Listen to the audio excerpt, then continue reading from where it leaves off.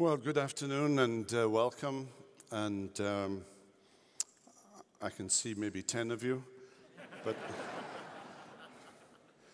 But my assigned text today is 2 Peter 3, 8 through 13. But I'm going to pick it up right at the opening verse of chapter 3 for some context. So 2 Peter chapter 3 and verse 1. This is now the second letter that I'm writing to you, beloved.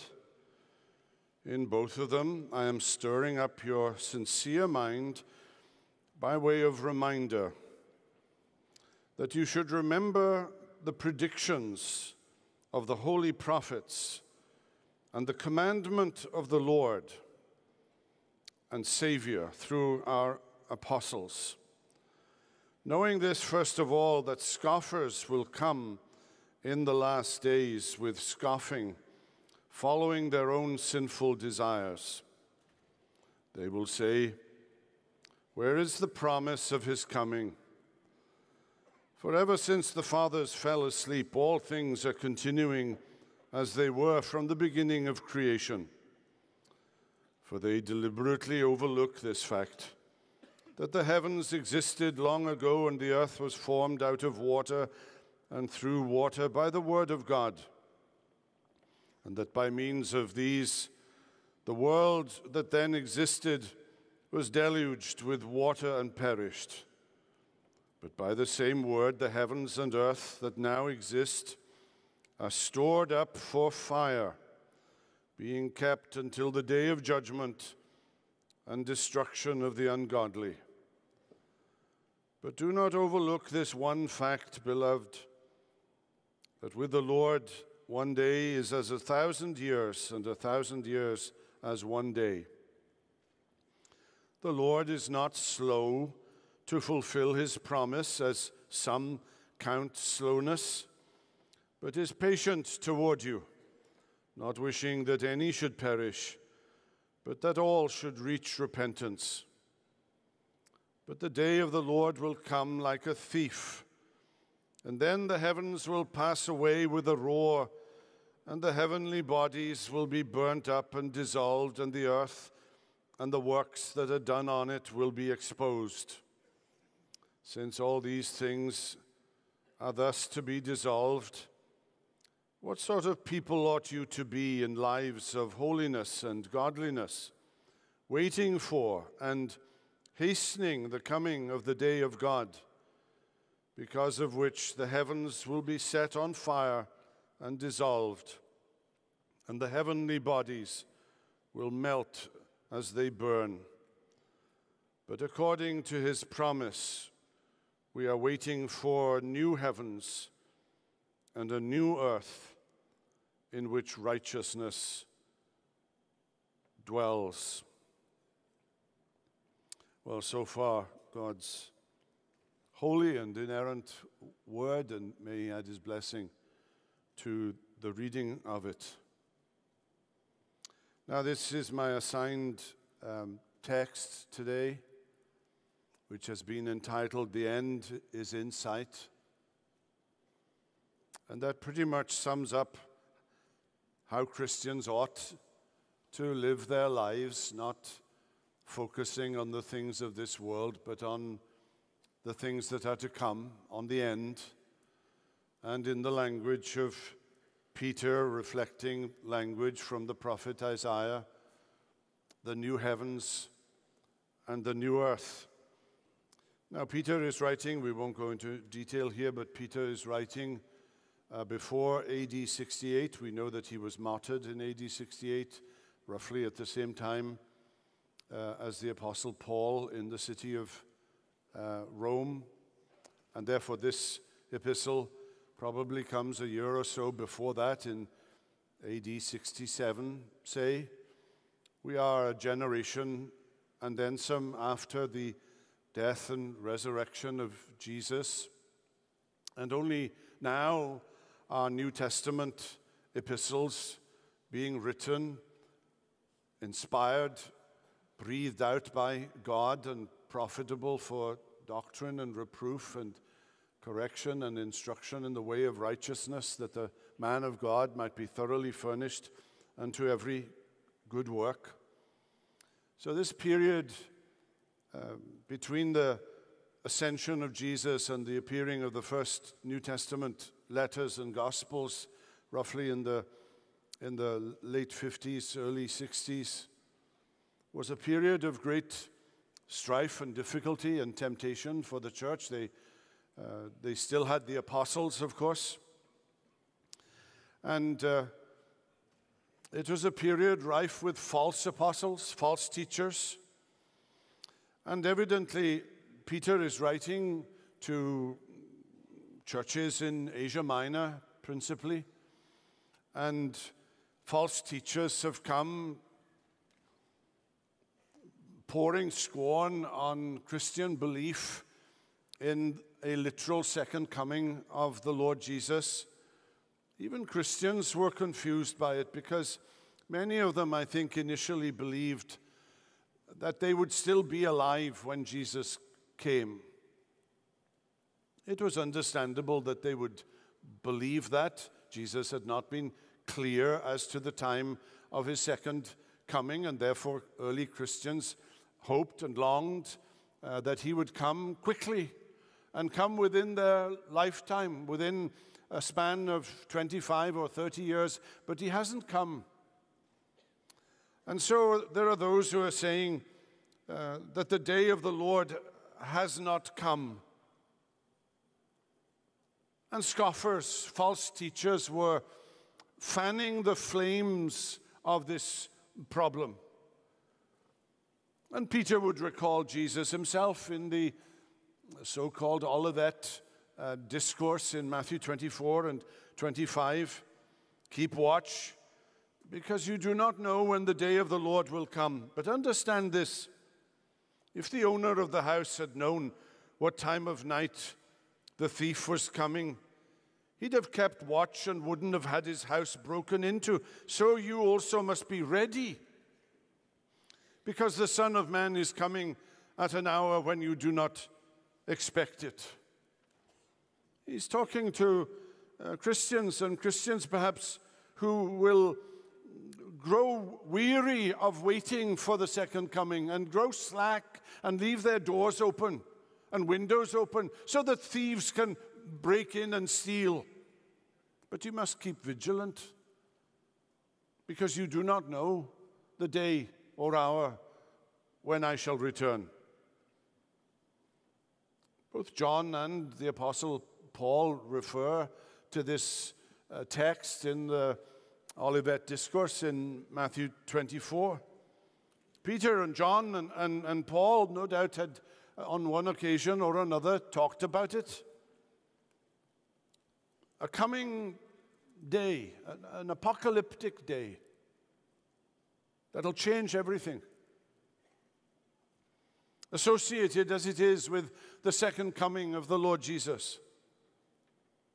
A day of judgment, the ushering in of new heavens and new earth in which righteousness will dwell. But there's a delay, and that's the problem. Why the delay? How long will this delay be? As I've said, Peter was martyred in AD 68, so there's been at least 35 years of delay. That's a pretty long time. And some were doubting now the literal interpretation of the second coming and the conflagration that would accompany it. And some of them perhaps were now beginning to think that Jesus only meant this in some kind of quasi-spiritual sense. Jesus is addressing that spirit of unbelief and neglect and thoughtlessness where you leave the door open. I lived at a time in my early days when you could leave the front door open for a week and you'd still be safe. And you could park your car in the local village and never bother to lock it, and you'd still be safe. We're not in that day now.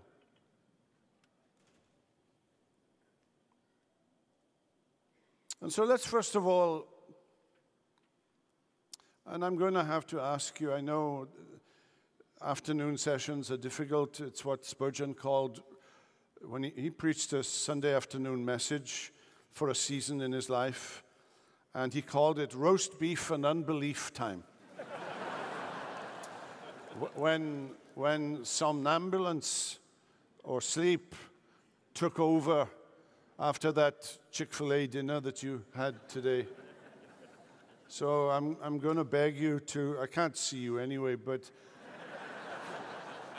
I can certainly see heads that are nodding down. I may not be able to see closed eyes as much. And we're going to go deep. I'm sorry. It's that kind of passage, because this passage raises some theological tensions that are peculiar to Ligonier. I think Peter had Ligonier in mind when he wrote this passage.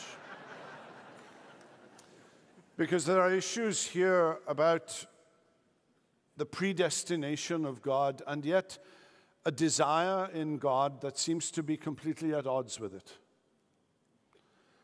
And we need to interpret it carefully. And so the first thing I want us to think about this afternoon is the timing of God. The timing of God. God is never late. Didn't Gandalf say something like that? God is never late. Now, he appears late to us. When you've been praying something for years and years and years, maybe for the conversion of a prodigal son or daughter, maybe for a cure for an illness, and months and years and decades go by, and you think to yourself, God is late. Something has held him up. He is slow. And what is the reason for this long gap of 35 years or so since the ascension of Jesus and his non-return? And it's even worse for us, of course, because 2,000 years have passed. And Peter says, it is the patience of God. The patience of God, not wishing that any should perish, but that all should come to repentance. Now, we'll come to what all means in a second.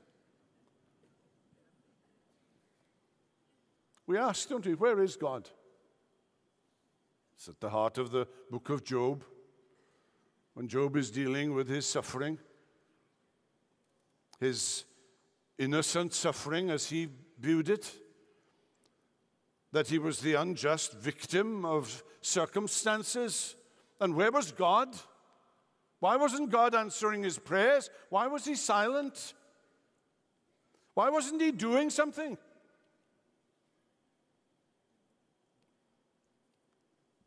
In our society, if you listen to 10 minutes of Fox News, it would drive you crazy. And that's your limit for every day. Why isn't he doing something? Aren't you asking that as you read your headlines from your news feeds? One headline after another. Where is God? Why isn't he coming down? Why doesn't he rend the heavens and come down?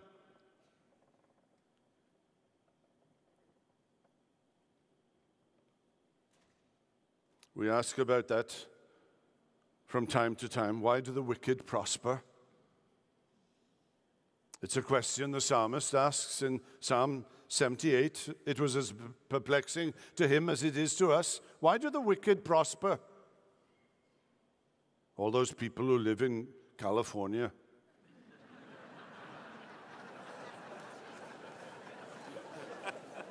And Florida. And the answer is, of course, that we can never know the mind of God. You can never know the mind of God. Who are you to reply against God? Isn't that the question put to Job? Who are you to reply against God? God is incomprehensible. You cannot fathom infinity. You cannot fathom omniscience. You cannot fathom omnipotence. His ways are not our ways. His thoughts are not our thoughts. His timing is not ours. He is never late. He is always on time. What we do know is this, that he has a plan. It is a plan that is certain.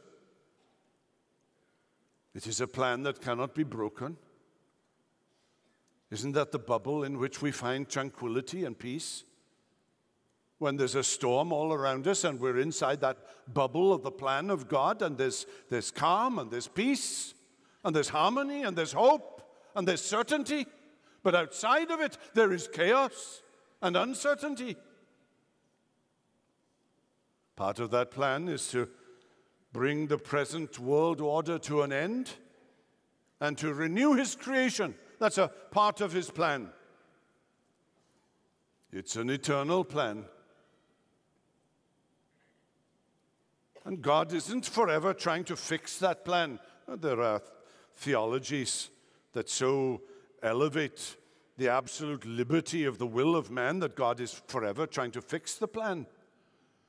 Every millisecond he's trying to put in course corrections because the plan is going off target all the time.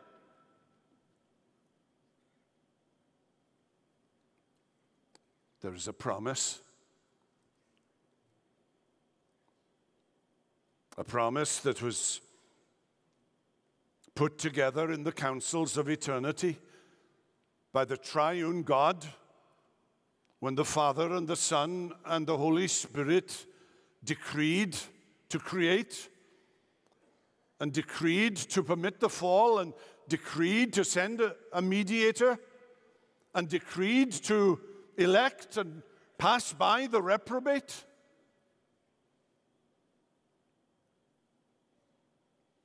And that decree is inviolable. It cannot be broken. Isn't that what we believe? Isn't that what brings us together here today? The belief in the total sovereignty of God. That nothing happens without him willing it to happen, and without him willing it to happen before it happens, and without him willing it to happen in the way that it happens. This delay, because it looks like that to us. It looks as though there's a delay from our human perspective, from our finite perspective. And Peter says it is God's long suffering. That's totally amazing. How can God be long suffering? How can he be patient? How can he be delaying? Looking as though he's late. And Paul says it's because he doesn't want anybody to perish. He wants everyone to come to repentance. How is that compatible with the plan? Hasn't God planned everything? Can the number of the elect be increased? Can the number of the non-elect be increased? The answer is no.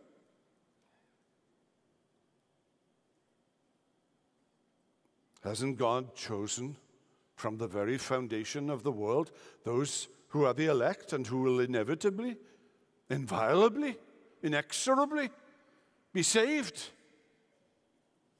And others that he has passed by and consigned to eternal perdition.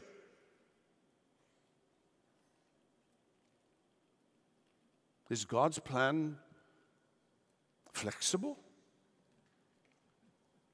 You know, there are flexible plans. I'm not into insurance much, and if there are insurance agents here, I do not need to talk to you.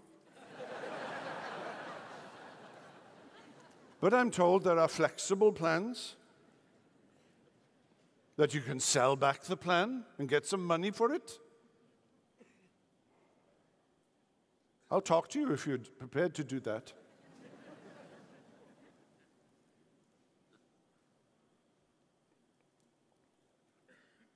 But in a way that is compatible. In a way that is compatible with God's fixed plan. He enters the world of space and time. He enters into the world where you and I live, of finite things. And he prattles to us, as Calvin says. He speaks to us in baby language. I am long-suffering, he says. And I don't wish for anyone to perish, and I'm giving you time to repent. And you say,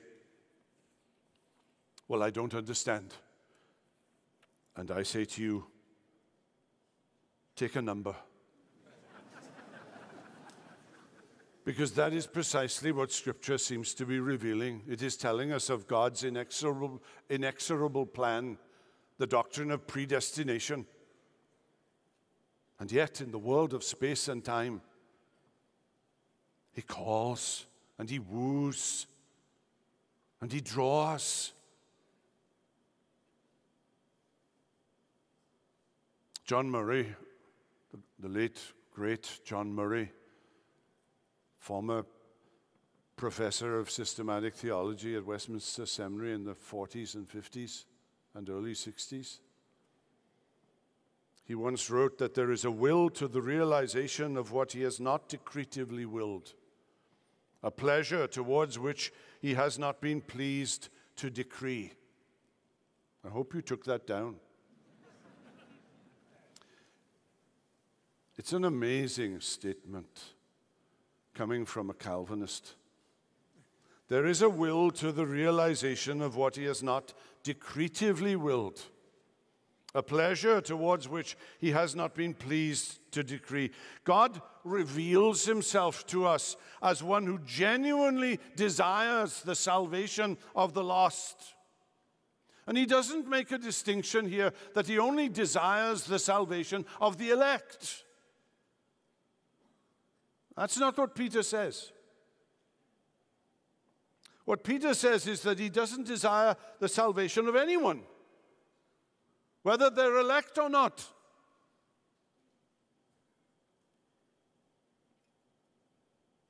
There is a love in the heart of Almighty God, even for those who may never be saved. A love that says to you and to me, we must have a similar love because we don't know who the elect and non-elect are. So we must take the gospel not to the elect. That's hyper-Calvinism. That will get you locked in a prison that you can never get out. But you must take the gospel to every creature, to every tribe and every tongue and every nation. He takes no delight in the death of the ungodly. He gives room to repent. This is our God. He calls upon sinners to come to him and to hold his hand, and he restrains his actions, and he waits. Do you think the world today deserves to be judged? That a great judgment would come down on Washington, D.C., or San Francisco, or name your city.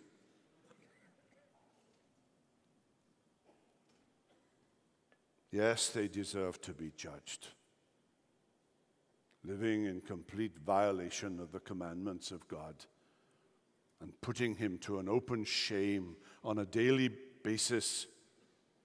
Would God be just to ignite the world in one huge conflagration? Yes. But he is patient. And he calls you one more time. He says to the reprobate, come unto me. All ye that are weary and are heavy laden, and I will give you rest. Take my yoke upon you and learn of me, for my yoke is easy and my burden is light. God's time is different. He is, in one sense, outside of time. And yet, imminently, he is in time and space. So that one day with the Lord is as 1,000 years, and 1,000 years as one day, citing from Psalm 90 and verse 4.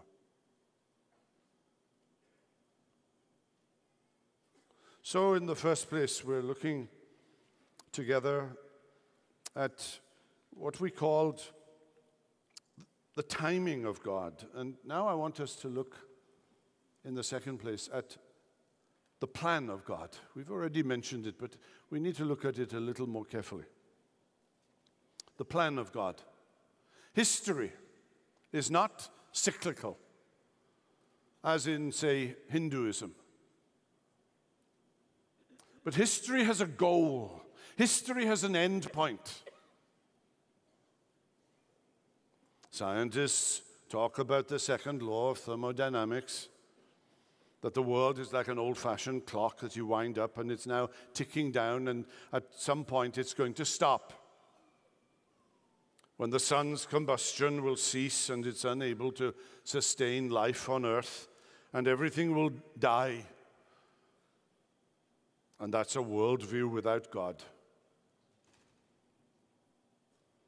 God is in charge of history.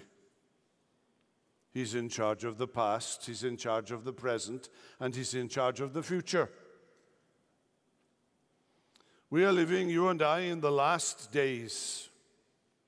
That's what Peter said on the day of Pentecost, that with the pouring out of the Holy Spirit, as was promised, the last days began. The author of Hebrews in the first chapter speaks of living in the last days. And there is a plan for the last days. And Jesus only has one plan. I will build my church, and the gates of hell will not prevail against it. That's the plan he revealed to Peter at Caesarea Philippi in Matthew chapter 16. And here he reveals the plan that according to his promise, we look for what? A new heavens and a new earth. Now, we talk about heaven, and we sometimes confuse heaven with the new heavens and new earth. Christians do it a lot, I think. What happens 5 seconds after you die? I choose 5 seconds at random. You close your eyes in this world and you open them in heaven. You are with the Lord. To be absent from the body is to be present with the Lord. You are with the presence of angels and archangels and the church triumphant. You will be greeted by those who have gone before you in faith and union with the Lord Jesus.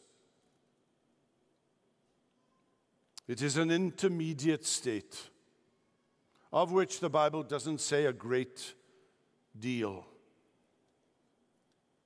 Today, Jesus said to the dying thief, "You will be with me in paradise," using the same word that Paul uses in 2 Corinthians 12 of the third heaven, that he was caught up into the third heaven.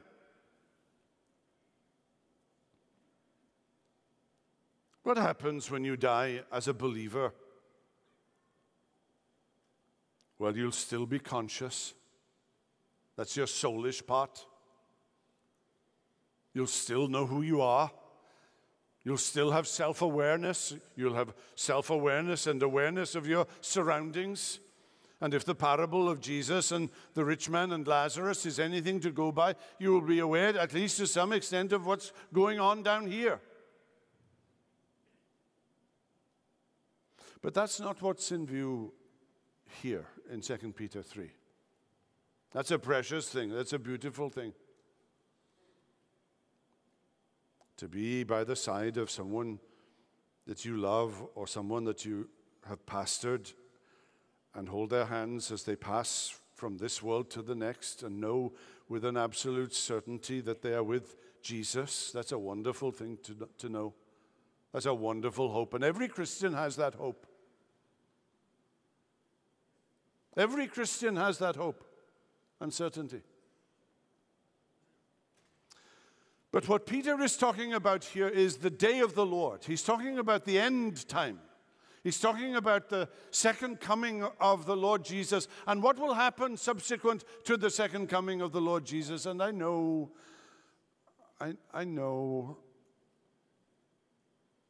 we don't all agree.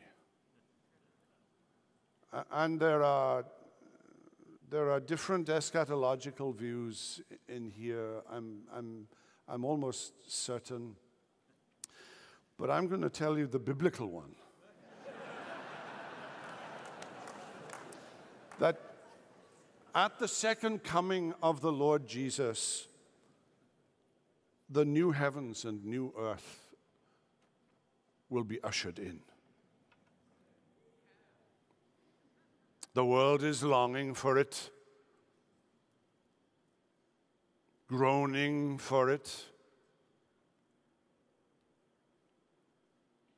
Climate change, goodness, I can't even go there, but it is...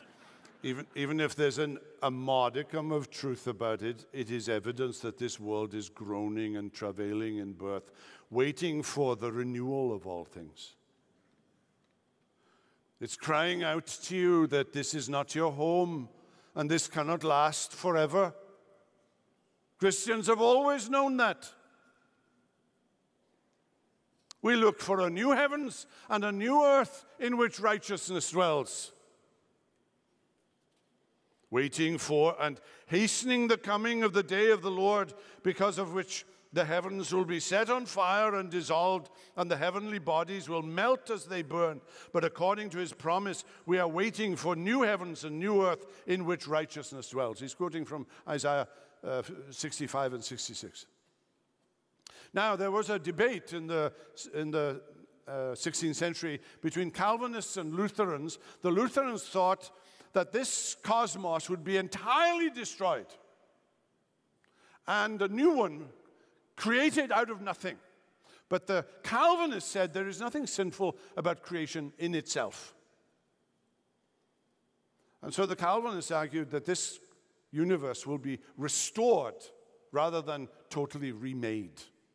It's an interesting debate, but far more interesting is what will it look like?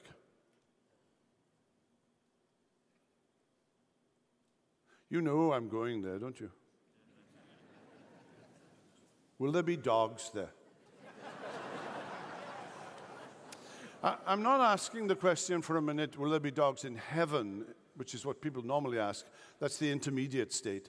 I'm asking, will there be dogs in the new heavens and new earth?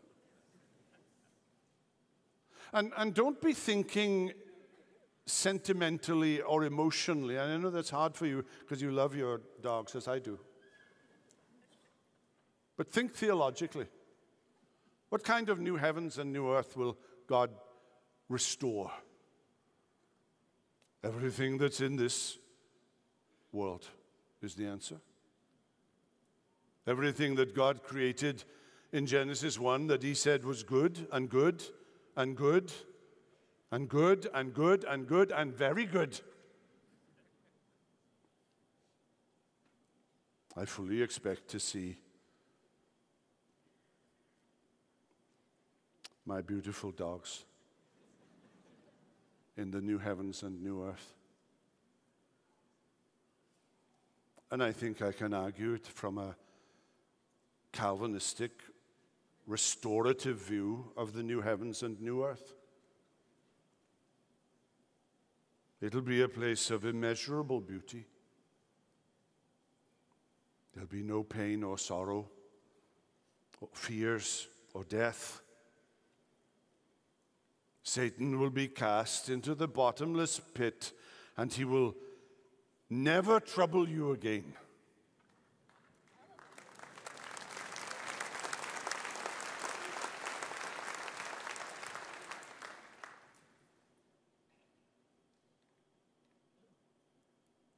What should we make of all of this?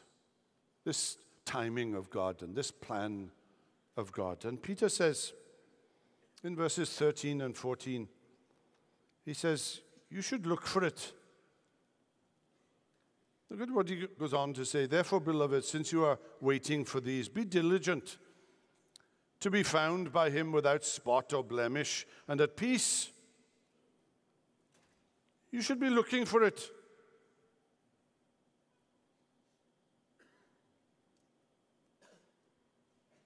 Are you looking for it? Are you waiting for it? Can you see it in your mind's eye?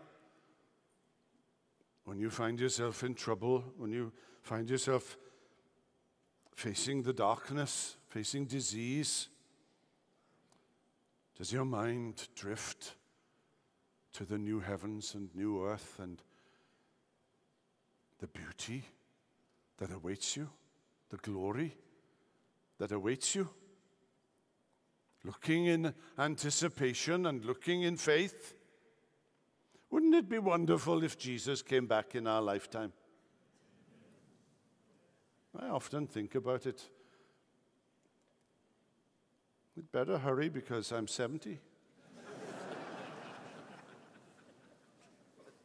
That you wouldn't have to experience the wrenching apart of body and soul in death.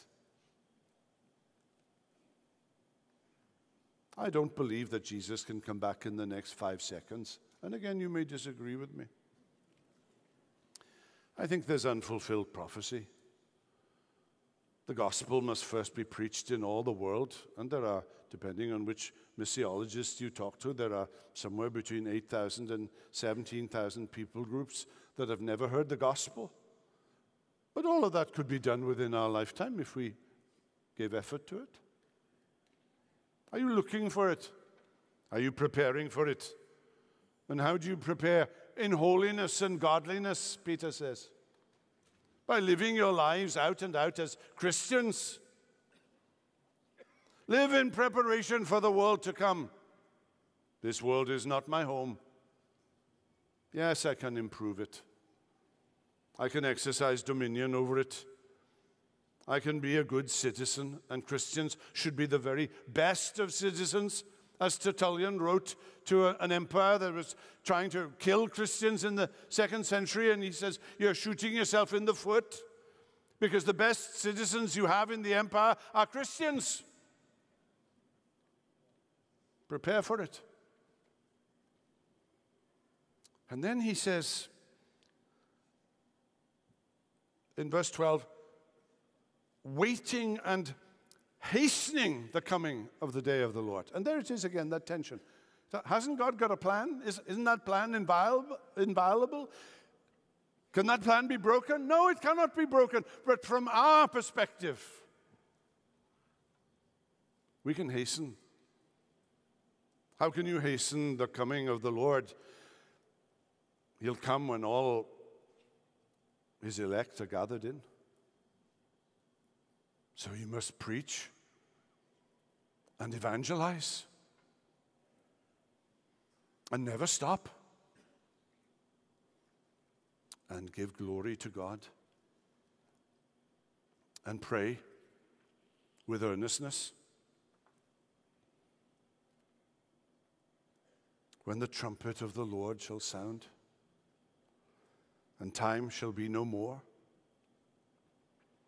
and the morning breaks eternal, bright and fair, when the saved of earth shall gather over on the other shore, and the roll is called up yonder, I'll be there. That's a wonderful assurance, isn't it? Sinclair Ferguson and I worked together for 2 years, in 2011 to 2013. I was his lackey. It was the greatest 2 years of ministry in my life. And I heard him say on numerous occasions at the end of a service, end of a sermon, What a wonderful thing it is to be a Christian. What a wonderful thing it is to be a Christian. I'm not sure that we think like that every day. Sometimes we think being a Christian is burdensome, a trial. We think of the pain, we think of the sorrow, all that self-denial, all that cross-bearing, all that mortification. But it's all worth it. In the end, it is worth it, no matter what you deny yourself.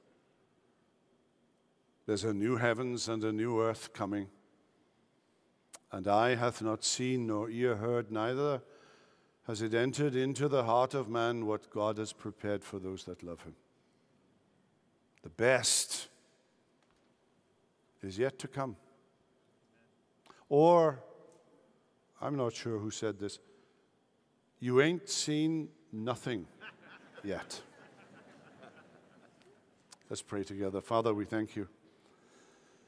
Thank you for this passage full of wonderful conundrums, and yet so full of hope, so full of promise. And fill us with it, we pray, until we burst. For Jesus' sake, amen.